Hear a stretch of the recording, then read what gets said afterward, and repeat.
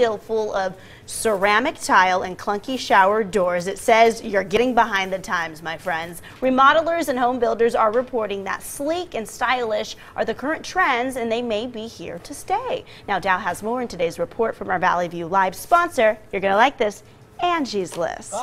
Remodeling bathrooms is a popular home improvement project, but they're not cheap. They can cost anywhere from $10,000 to $15,000. An Angie's List contractor survey reveals homeowners are willing to spend big bucks on better bathrooms because much of the cost, often around 80%, comes back to them on resale. People are pulling out their ceramic tile in favor of cultured marble panels, thick glass shower doors, and sleek fixtures. They want to enjoy their bathrooms, not constantly maintain them. They are tired of fighting the grout lines. They are tired of having to recaulk. Maybe they don't have a lot of people in their family members that squeegee a lot. So by that maintenance standard, they want something that's easier to clean. Consumers are looking for less work around the house, especially when cleaning their bathroom. So the trend remodelers are seeing is more walk-in showers with frameless doors because they're just easier to maintain.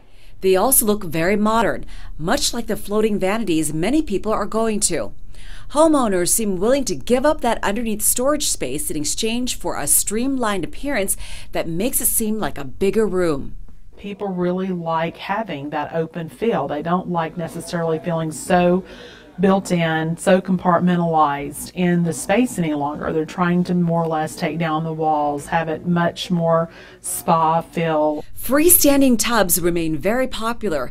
As for fixtures, chrome, brushed nickel, and Venetian bronze are still in style.